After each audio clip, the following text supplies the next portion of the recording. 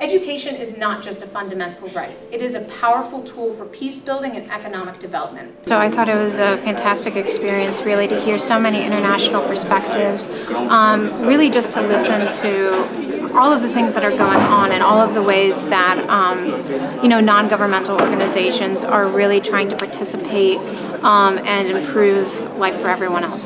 So I really hope that people can see the amount of possibilities there are for giving aid, that there's so many ways that we can help those in need, and it might not be the most obvious ways. You might not think a education path can change somebody's life, but for so many women in need, it really can change everything for them. So I hope that my presentation was able to show that.